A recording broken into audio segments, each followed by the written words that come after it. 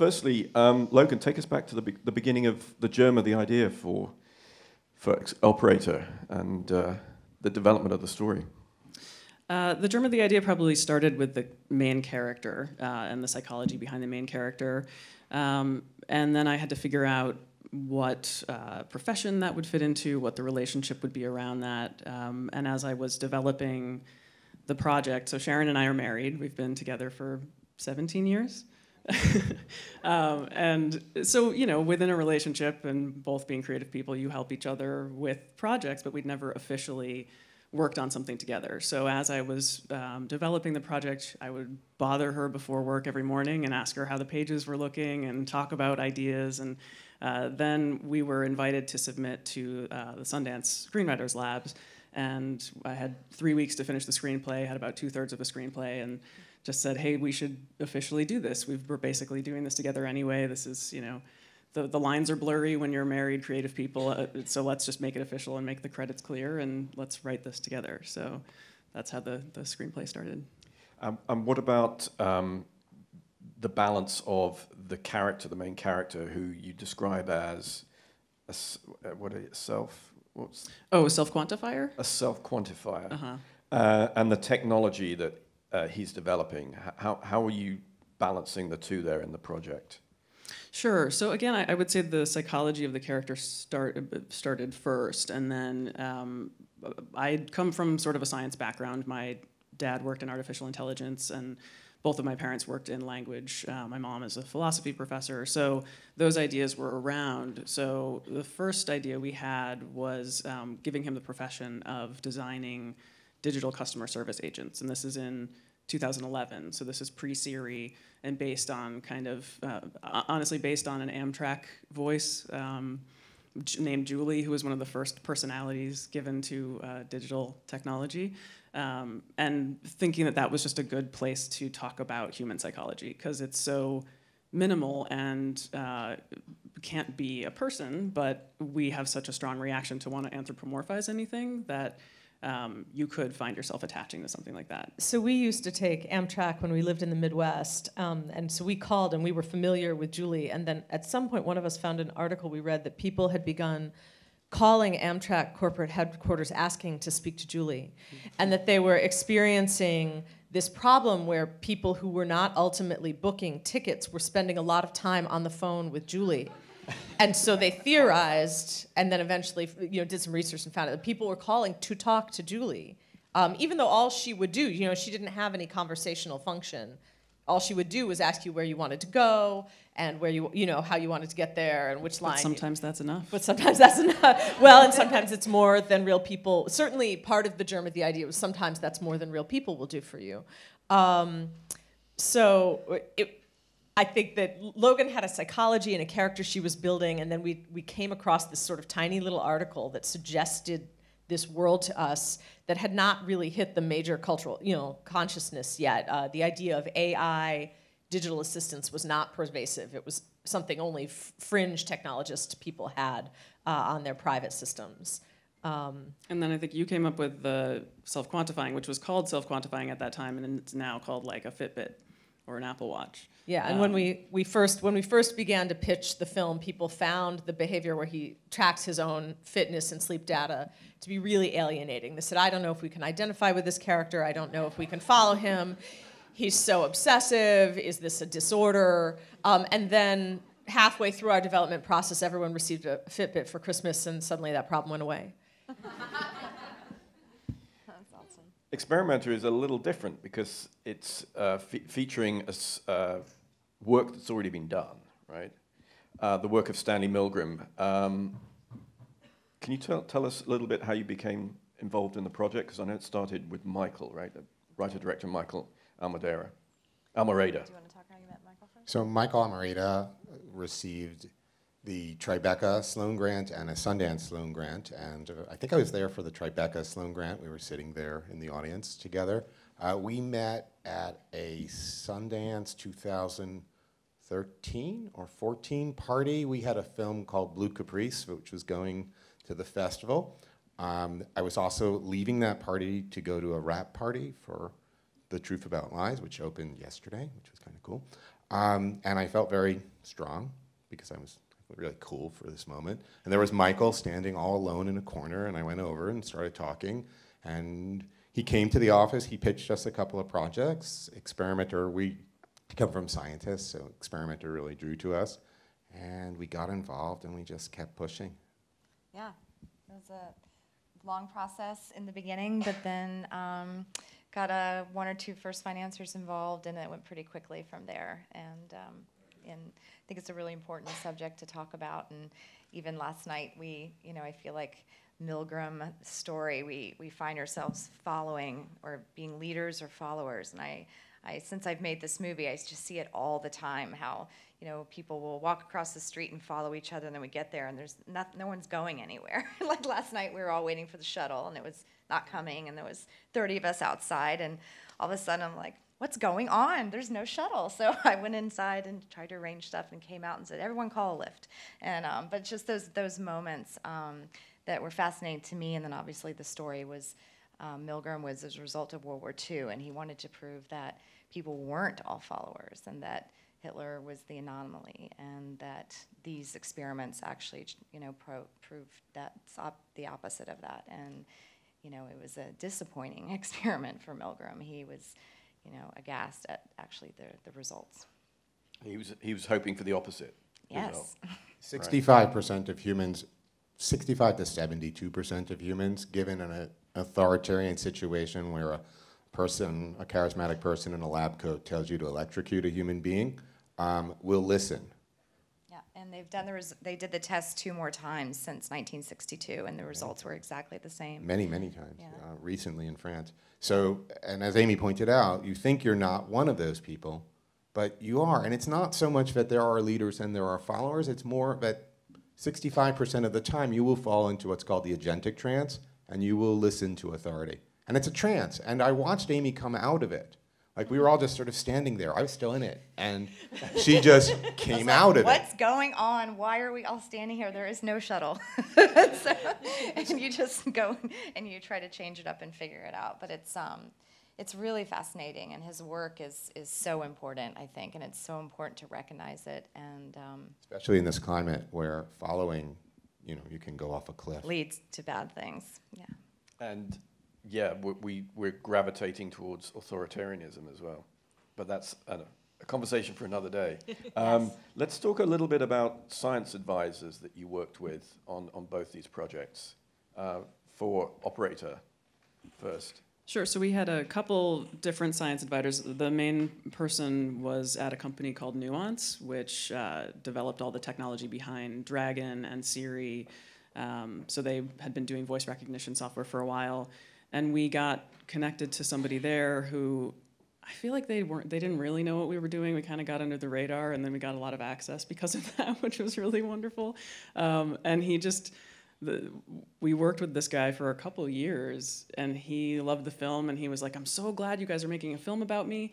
And so that was like, and he's more of he runs the groups of people who develop the technology, and sort of teams of psychologists and technical people and people doing visual interface. And he's just happy all the time about everything and curious about everything. So it was a perfect person to talk to, and he would help us go and meet with his teams. And yeah, it was a, like, I don't know the plural for osmosis. It was like a sort of osmosis experience of we would bring stuff to him, and he'd be like, how did you know we just had a meeting about that?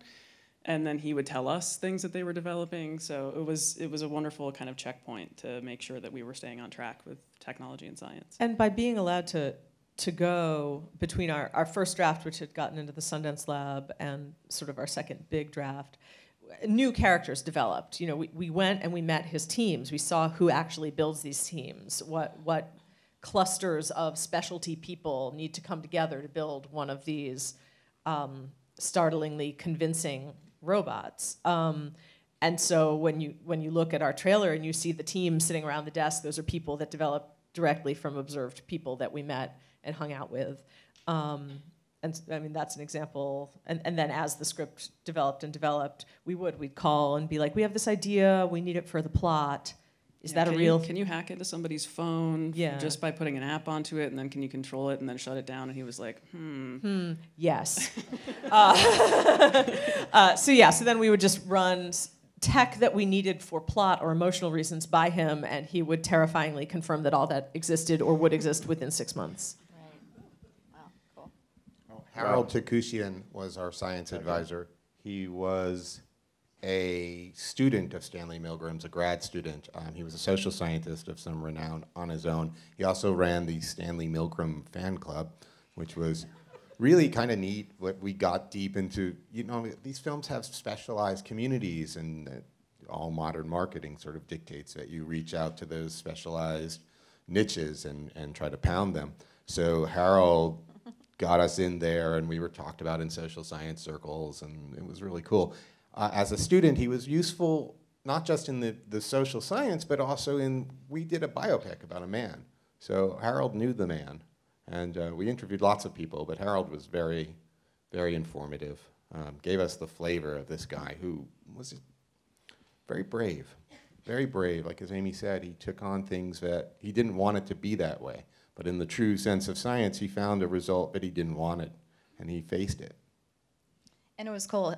Stanley's wife was alive and was involved in the process of the film as well. So we really got to get her perspective and the stories of her husband. And she never remarried, and it's a very sort of beautiful, romance. And so we got that insider. So you had her blessing for the project. Blessing, and she was on set, and it was great. Did you get his life rights? We actually shot at their house. Oh, wow. We gave her a good chunk of money, which was kind of cool. Yeah. So you optioned or got the rights to his life. Yeah. From the estate. Is that necessary that you need to do that with someone who's no longer living? It's complicated. If you do interviews, then yes, right? Okay. So if you're going to interview people, and I'm not a lawyer, but I play one on TV. So it was the right thing to do. I feel like she was involved, and we would go to the house and we got props and like real objects from there. And Michael's all about being as authentic as possible. So. And it's private archives. So when you're digging into something that's not in the public domain, you really should get some rights to that stuff. It's safe. Maybe we could have got away with it, but it's But a lot of his stuff is in the public domain. Yeah. So. But then, it also makes yours kind of the official Stanley Milgram project, right? In case there are rival ones out there? Yeah, in case there were, Were there? Well, not exactly. Not rival, but we were competing against other social science dark experiment films at Sundance, which I thought was kind of neat. We actually there were two Perfect timing. Milgram-esque films in Sundance that Stanford year. Prison We're like, Experiment, really? right. The chances of that were amazing. Now, during the development of Operator, did Spike Jonze' Her come out? Yeah, Very similar sort of concept, someone falling in love with an operating system, developing a relationship. Did that help you? Was that a bit of a setback? Did people feel like I think it was probably both. It was a setback at first, and even before it came out, because nobody knew what that was going to be or how people were going to respond. And then when it was a big hit, even though I think the commonality is really the log line, and that's it. Beyond that, the takes on them on the idea is very different. After that, it became a successful comp of look, it's kind of like what Sharon was saying about the self-tracking, that once people had a personal association with that, it became less weird and off-putting, and it became more, something to interrogate and want to see, realized on screen. And so we could use this as a successful comp for people being interested in movies about technology in that way. So it was really interesting to be on both sides of that spectrum throughout the development process. It's almost like people are have the scientific mind where they can see into the future, and people need to see it, like you said, on their wrist, or a movie that exists already before they go, oh, okay, I get it now, right? Can you talk a little bit about the fast track and how that, and the Sloan grant that came with that, and how that helped your production?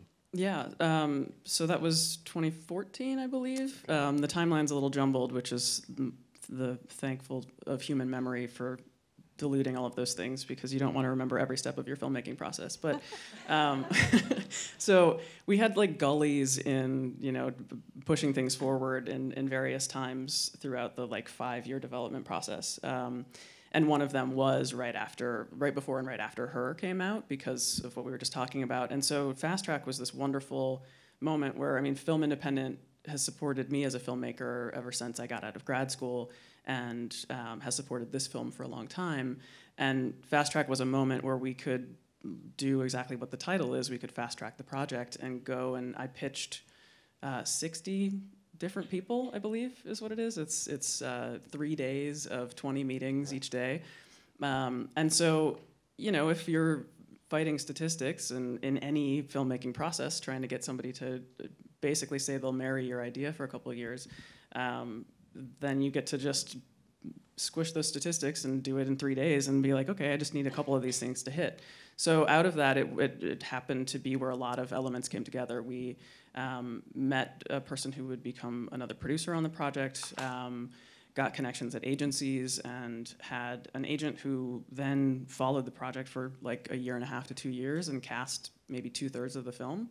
And then met somebody who introduced us to the person who was our sole financier. So I'm not saying that's going to happen to every Fast Track project, but it was just the place where, you know, the timing was right, the people there were right, and we had a lot of success from that. So it really vaulted it into production.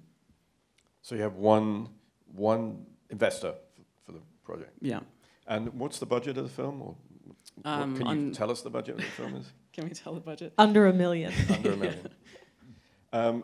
And the financing for Experimenter came from which sources? Oh, they're so complicated. There was a few. But in a nutshell. Okay. They started out with a group of investors up north that were going to invest, and then ended up not investing. And then Jeff Rice, who's a friend we've done some projects with, came on board and really, really supported the project and helped introduce it to 2-3 other investors. So that group came together. Danny Abascar also came involved. He was one of the early people involved. So it was this sort of different groups of people and trying to make it all fit, as it were. There were some things were going to come in, some things we thought were going to be there, and then fall out. So it was complicated. We can talk about that. So Danny thought he would be the last money in. right, and then Turned out he was first money in. But you know, just details. Found out about it at Sundance, incidentally. Yeah. When it was too late to pull out. It was pretty complicated. There were about 6 investors, and going in, the terms were a little different, and we had to make all the puzzle pieces fit. And nothing has turned me faster into a liar than the financing structure of Experimenter. Yeah. I mean, I literally would say something that I was sure was true, Yeah. and within 5 minutes, it was no longer true. But it's just. But it went pretty quickly. I think it was like 5 months. There was a whole period before that where we went through a mountain of investors as well. So it was for about a year, actually. Yeah, there was a year, and I know there was something. I think it was January. We've been producing together for 20 years, which is pretty awesome. And there was a moment we check in. We're like, okay, we've got all these projects. Which ones? Like, this one's been going for a while. Are we still committed? And we both were like, this project's one of our favorites. We have to try to make this. And She did all the lifting. There was a lot of heavy lifting on this one. And then someone, you need that one person to dig in and make the commitment, and then you tell that story to other people, and you try to see which one's going to come in first. And this was a tough puzzle, man. This one was really hard. What you said about the 60 people, like that's minimum, right? 60 minimum to make a movie. That's sort of miraculous, actually. This was like year 3 of pitching to people. Right, okay. Yeah. I just want to jump in and say for the filmmakers in the audience, in the early years when we were coming right out of the Sundance Labs, and Logan and I were new to LA and just out of graduate film school, we would go to meetings with producers, and they would say this thing that was really confusing to us. We didn't know what was happening. They'd say, we love your project, we love your script, we're very, very interested. Call us when something happens. And we were like, what do you mean? And they're like, well, do you have a producer? And we're like, you? Like, we're here, you're a producer. you like our script, she's a great director, we have this short she's made, she's incredible. Like, we would have these conversations that were totally mysterious to us, and that, so I don't know where you guys are in your process, but what they're saying is everyone wants to be the second person to give you money. Yeah, first is the Right? hardest. And so you what, might have to, what like, they fib a meant, which little we bit. didn't even understand, was like when someone else gives you even $100,000, call us and we might give you the next $100,000. Do you know what I mean? But we literally didn't, they were speaking English, but we didn't even understand. You know, we kept calling people and being like, what does that meeting mean? They said they wanted to produce our film, but not yet, and to call them later. We just, I don't know, someday, like, I don't want to burn too much time, but I will say, like, Yeah. sitting next to you, now we know exactly what you mean, but I remember distinctly 5 years ago being like, I would sit and pitch to you, and you would say things, and I literally didn't know what you were saying, and now I'm trying to explain So, yeah, what they so when you mean. Everyone pitch wants to be the producers- second person to give you money. A little bit of a different language. Have stuff, like Yeah. have stuff going on, because Yeah. like the worst thing is you're just Speak like, I just Asian? got a script. So yeah, just make up good stuff. So what Sloan was such a huge part of it. So Sloan came in for 2 development grants. Then they were offering us a production grant, which was a big Amazing. one, and it was amazing. We go first. Our specialty is we're the only Yeah. And that- scientific slogan. mind again. And that was part of getting these first investors. And then, as you know, it was very complicated. There was We weren't able to take we weren't that able to take particular it. chunk of money. It was a sort of a union, non-union kind of issue, and we were right on that edge. And if we chose one, the amount of the grant would pretty much just pay for fringes. And so it was just with these things we had to decide to stay under a certain level. And then We they were able to say we had a $300,000 grant from Sloan, and that made people and that like, is what interested. attracted a lot of those investors. And then we had to go back. sort of a lie at the time, but we It didn't was- know it. Well, you know, you say what you get the commitment and then figure out the details. And then from there, they were lovely, and we ended up getting the distribution grant. I think it was the first one from Sloan and from Film Independent and Sloan collaboration, and that was just, it's amazing because we can talk about that for a long time. But as you guys probably know, distribution is, you know, you think you're home free in the beginning of the days, or you make your movie and then you get a distributor and you're like, awesome, I'm done, I arrived, and it's just so not Beating the is case. just about to Yeah, begin. like it's the next layer, and that distributor, no matter who it is not going to care as much as you do about your movie, and they are not going to press, and they are not going to market as much as you want. So to have extra help from on the filmmaker side, which is what this was, to help give extra money to those niche audiences, to Psychology Today, to specific science-oriented Facebook ads, to those audiences that are so important, that care about Stanley Milgram, that have heard of Stanley Milgram, beyond just the normal blast out that everybody gets. That extra money and that extra help is just huge. And I would recommend everybody in the beginning of your process of making movies to do that yourself. Get those niche audiences. Start thinking about that. Start getting your marketing and your socials going, like from the beginning, like the very, very beginning. Like it's huge. The landscape has changed so much since I started making movies. And It definitely made us think about it differently, and we remain shadow distributors to our distributors, hence from that Sloan Independent grant. And we just released a movie, and we bought our own booker, right? So we got our own booker and added 20 times the amount of theaters than the distributor was interested in. And we got another our own project- publicist, and we brought in our own it's marketing so important team. to start thinking about that. And on another project, we're sort of building like a grassroots theatrical on our own and set up a whole different side thing. And like that is where the business is going. And there's a select group of independent distributors that will actually spend a little money on your movie, and there's a lot that don't. So you have to start thinking that way now, and it's just a whole other skill set. But Never ends. never ever ends. Making a movie is a long process. Sure. Well, I just wanted, not about distribution, although we could talk about that too, but I just wanted to say, so the second Sloan grant we took a big chunk of it and paid our own casting director. And so Logan had already connected with this financier, and again, as filmmakers, as enthusiastic and energetic filmmakers, we'd been like, great, when do you send us the money? And he was like, and what he needed was a high-profile cast attachment. He needed to know that his investment, the money he was going to give us, was going to be attached to the sort of actor who could then cause people to see the movie, buying it on VOD or in theaters. And so to connect with that kind of actor, we needed a casting director. So we took a big chunk of our second Sloan grant, paid a casting director, and she began connecting us to agents, doing, calling people in for secondary roles and first roles, thinking about, who is this couple at the center of our film? And I would say that, so that was the way in which our second Sloan grant triggered the money, although it was different. They didn't come in with enough money to attract other money.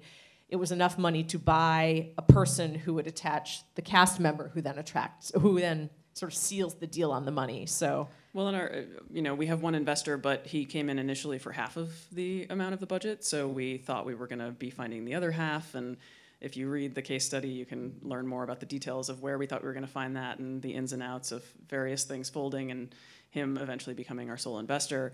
So at that point, we had half the money, and we thought, oh, that's definitely enough to make things happen. But Sharon's talking about words you don't understand when you go into these processes, and there's all these LA words like momentum and buzz and heat, and I was like, what do those things mean? And so these are all of the meaningless words that you have to continue to generate while you're trying to make your project seem real, because nobody other than you, and this is kind of a through line, you guys are talking about distribution, you're always going to be most invested in your project. That's true throughout the entire process, that you have to keep pushing everything forward, make it seem like a train that's moving, or whatever other analogy you want to use.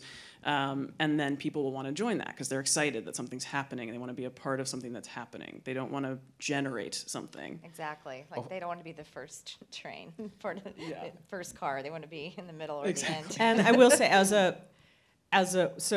together you're looking at co-writers, director, producer, and then we had some other producing partners, but that core team having endless determination, energy, and belief in the project is the only thing that gets it made. And having a team is really helpful. If you're sitting here alone, congratulations, you're very, very talented. But get a team, because also you do flag on the run. It takes a long time to generate a movie, and you need your team members to lift you up. If you're having a down day and there's a meeting scheduled, you cannot afford that. Guess what? Your team makers lift you up. You keep running. So there's also just the team quality of this is so important because it's a long run, and you have to never, ever, ever lose faith and lose hope. And since we are human, sometimes we do, and so those other people carry you. And then since Film Independent and Sloan are awesome, sometimes they carry you. When you're working with big name actors, though, you obviously have to work around their schedules, so that gives you certain windows where you can shoot, but it also forces you to set a start date, right? Yeah. Setting a start date can often be the key to just building momentum and just creating urgency, right? Yeah, absolutely.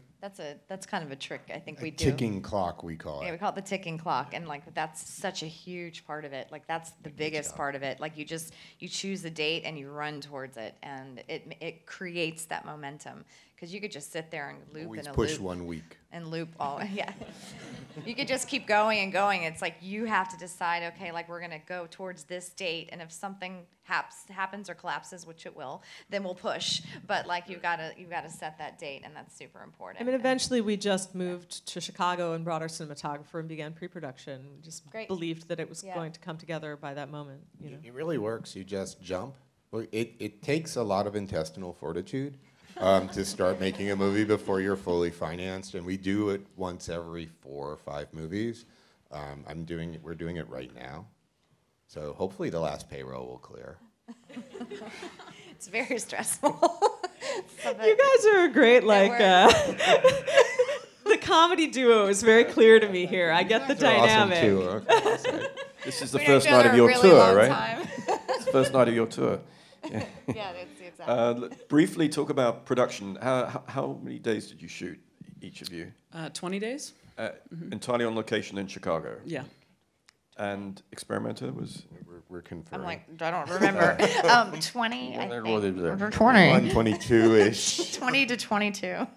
Not entirely on location, though. There were some sets in. We shot a lot on the sets. Yeah, actually, the old Pfizer building in Williamsburg, Brooklyn. I love being on a set. It's amazing, having the stage and having the actual build, and you can just cozy up there and get everything set up, and you can just walk away at night and come back the next day and walk away at night and come back. It had to have floors strong enough that a 4,000-pound elephant could walk on it. Yeah. I wanted to ask about the elephant. That Minnie. That's not stock footage. Oh no, Minnie's you brought real. an elephant in. Minnie's real. Minnie. She was We love everyone's her. favorite day.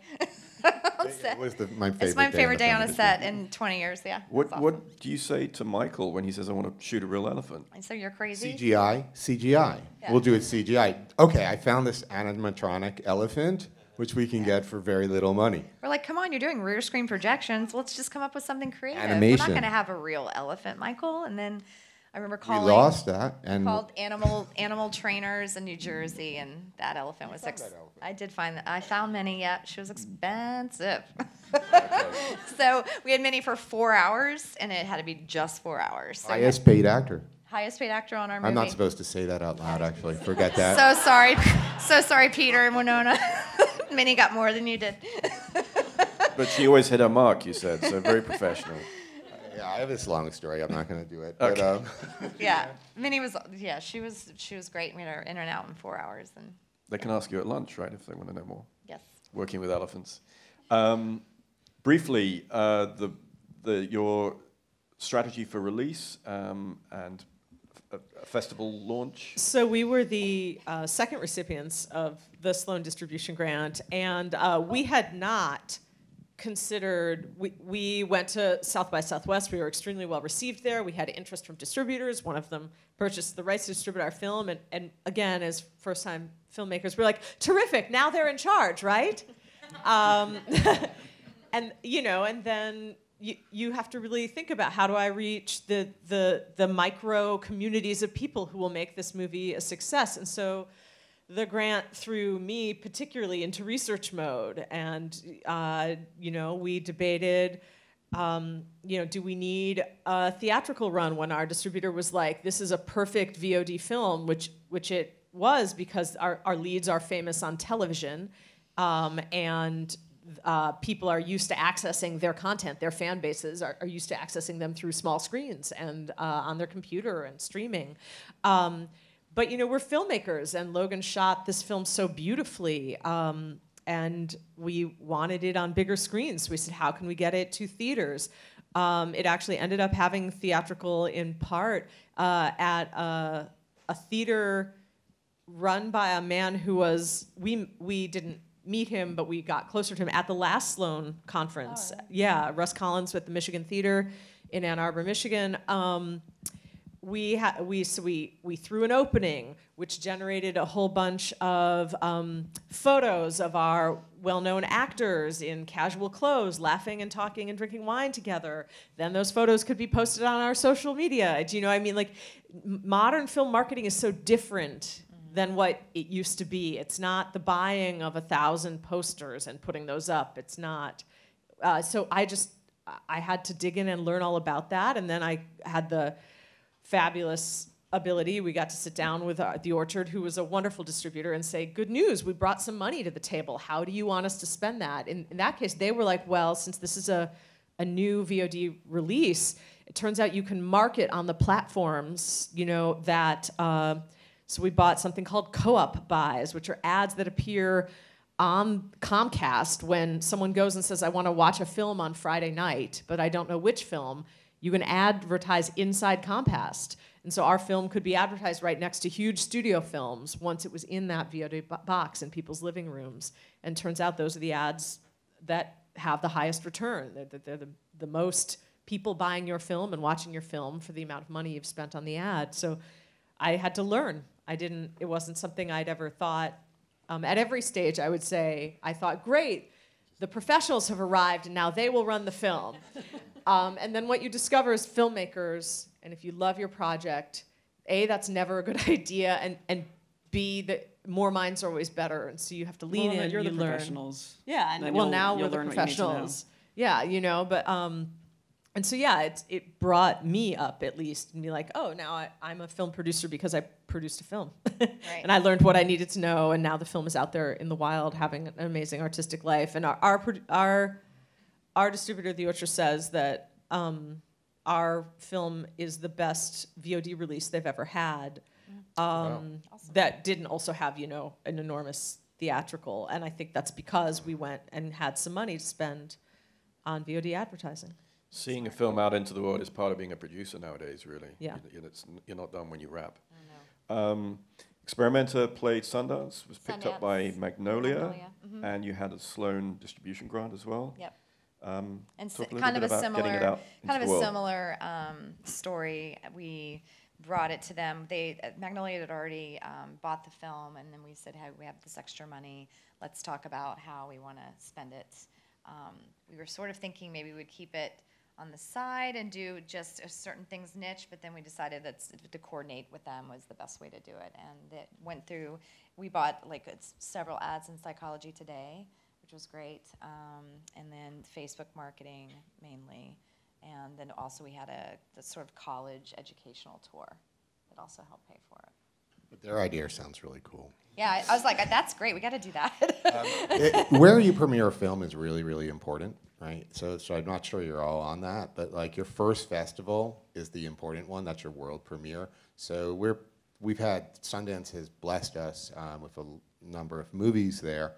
So we usually reach out to a programmer, which is a luxury, I guess. So we'll reach out usually to Trevor or John, and then touch Anne and try to get support in every way you can, and try to find tastemakers who will push. We had John Sloss with us, who's able to make phone calls after they stop returning our phone calls or emails, and we try to make a case.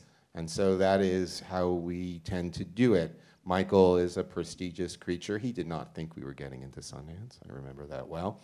I think I won $1. So, and so we make a strong case for where we're opening a film. South by is a great festival. We tend to try for Sundance or Toronto or Cannes, which we've never succeeded at, or And Berlin. This year, LA Film Festival, which was awesome. And so where your world premiere is the most important one. Do not start at a small festival until you've tried all the big ones, first tier and second tier. I know that first year is brutal, but just try to hold out and get with the bigger festivals. Because then you're branded, like Sloan, frankly, brands you. Like you're building a brand, right? And that festival becomes a brand. And I would like to add, I agree with everything he just said. South by was a tremendous festival for us because we were a technology movie, right? It's a technology conference. And so at South by, they needed to add more screenings of our film. Awesome. But it was a perfect match of film to audience there. So just think about your film.